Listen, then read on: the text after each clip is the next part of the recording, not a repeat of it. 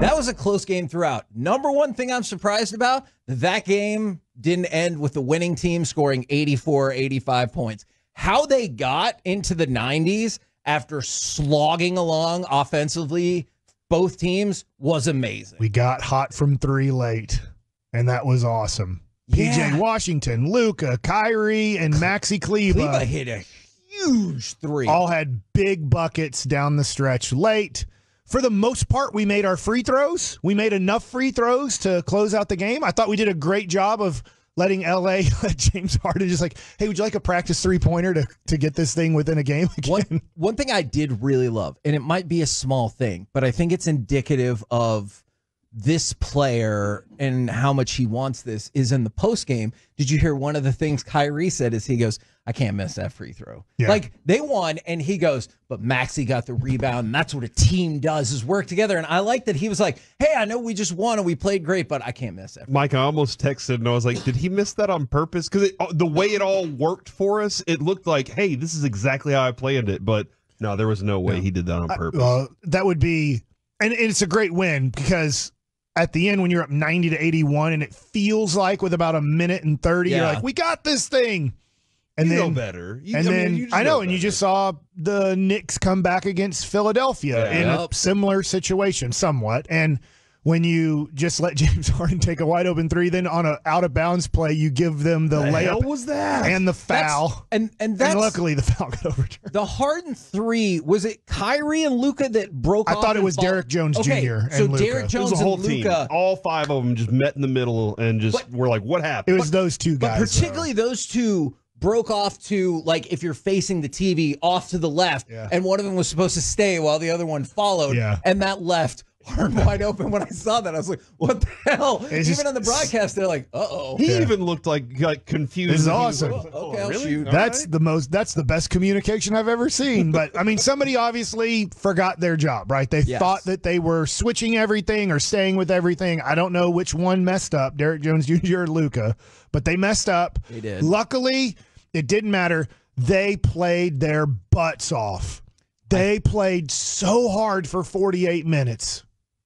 I thought, first of all, I definitely agree with that. The defensive effort, unbelievable. There were so many times, Kevin, that Mike kept saying getting in front of the screens, getting your butt down or up, forward, pull it in. Yeah. Pull it in. Like, I saw that. I literally saw Kyrie do that multiple times last night, and I was like, oh, wow.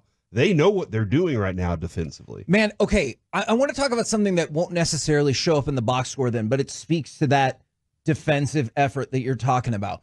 Whether it was Jones, even Luka and Kleber, I thought they had so many more contested rebounds that they didn't necessarily get, but they were up in somebody's face about it. So I know it might still show up in the box score as this was a Clippers rebound, this was a Clippers rebound, but you had, like, those three guys in particular stood out to me as they were pushing and putting pressure on trying to get the ball, but also, like, slowing down any potential transition the other way. Hey, Kevin, I know you don't like this, but I want to give credit to the referees last night for letting the Mavericks play physical.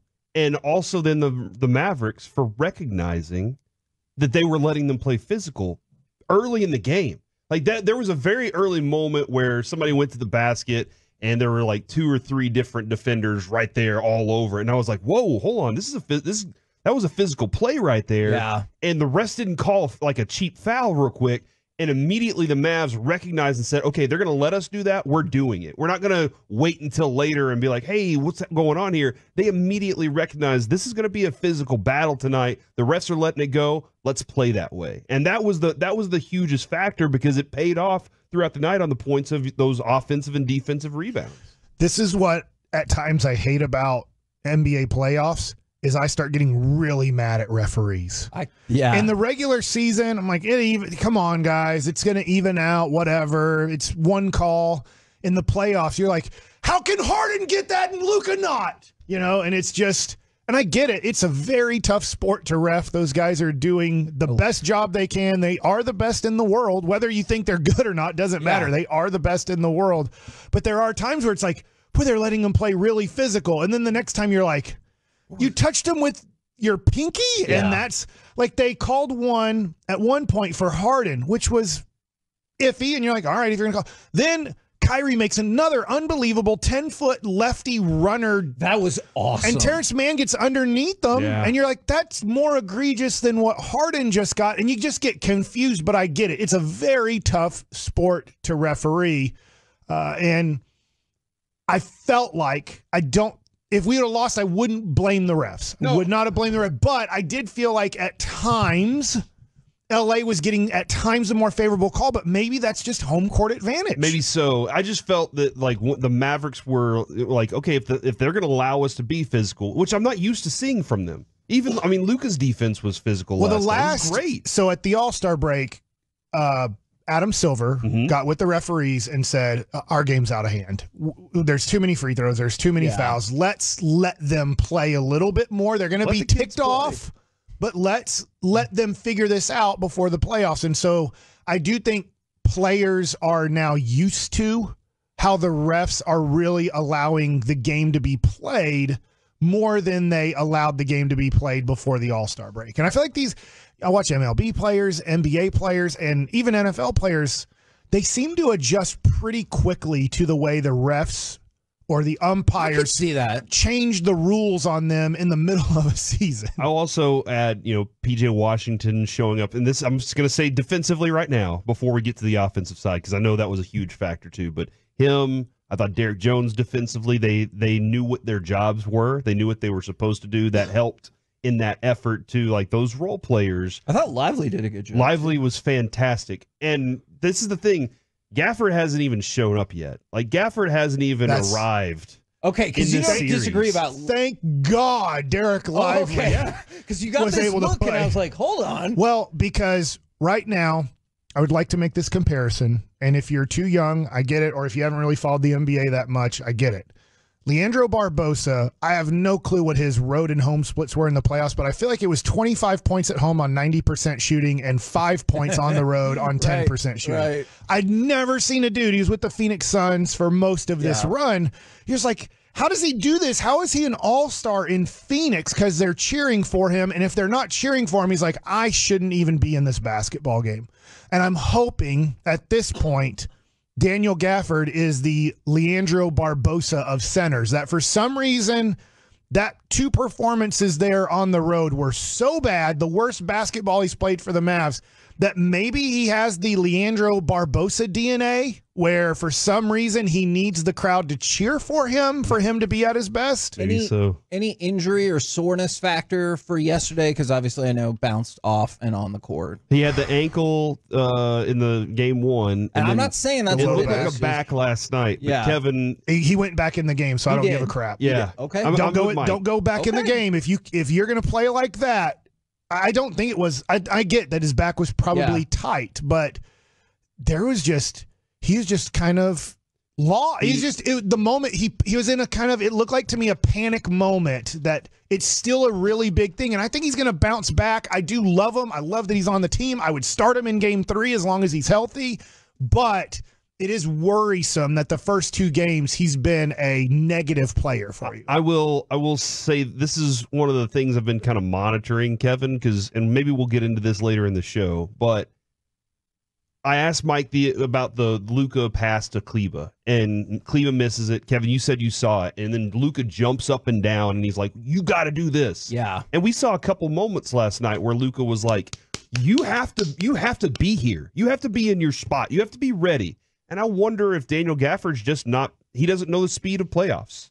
And he might be nervous. And everything's faster. Everything's, and I wonder if he's just not, because even on that jump, on that block, he goes up a tick too late and gets it off the backboard. And I don't have time for you to catch up. You got to be ready for it right now. Now, Lively isn't scoring offensively the way you want to, but I think he's pressing a little bit. You saw a moment last night where something went bad. He looked frustrated, and Kyrie gave him the calm down. Like, you got to keep your head. You got to stay here. But I think Lively, the touch we've seen around the basket, that hasn't shown up, and Gafford hasn't shown up. So those are 2 things that are missing still that I think are on the way. I would like to give Jason Kidd a lot of credit.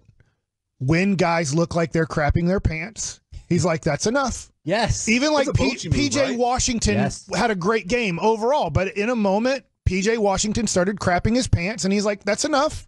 Let's get you out of the game. We're going to give you a little bit of a break. I'm going to put somebody else in because I can't. Gafford, it's like, hey, I can't let you work through this for 5 minutes. We will lose the game if I let you, role player, work through this. And so PJ Washington got yanked after missing an uncontested alley-oop dunk and then making, I think, a turnover and maybe a little bad defensive decision. He's like, that's 3 plays in a minute span. That's enough. I got to take you out and give somebody else the opportunity to play in this game. And PJ Washington got to the bench, gathered his thoughts, and had a great finish to the game. So I want to give Jason Kidd a lot of credit for going, I don't have time for you role players. I have enough here on my bench to keep maneuvering and see who's going to play their best in these big moments. I mean, just look at Exum's minutes. He got 6 last night because he looked like he had no clue what was going on. He looked frenetic out there. Okay. Frantic. It works. Phonetic. Definitely not that one. All right. I want to make sure I word this properly. Phonics?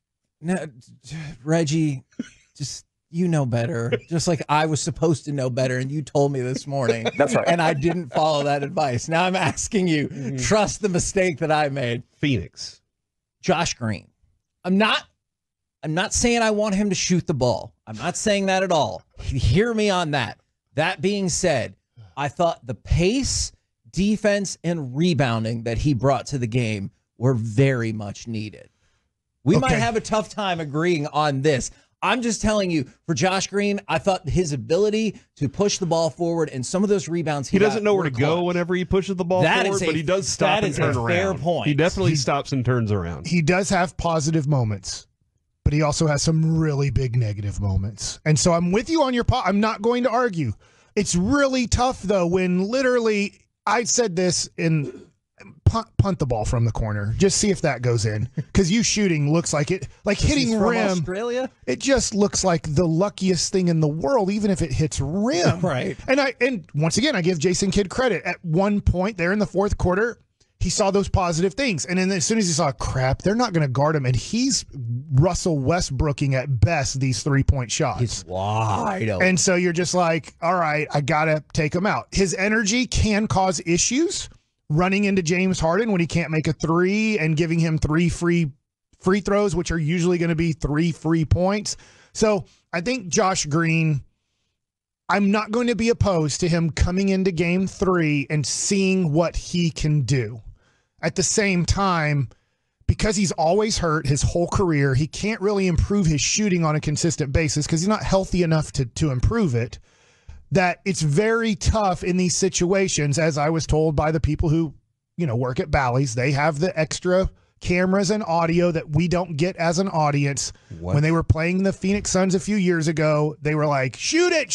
Yeah. Like when Josh Green gets it, the whole Phoenix Suns bench is yelling for him to shoot it because that is A+ successful defense. I'm not here for that either. It's going to be tough because Josh Green does bring positive things. I'm not going to deny that, but he also brings some negative things that you really worry about.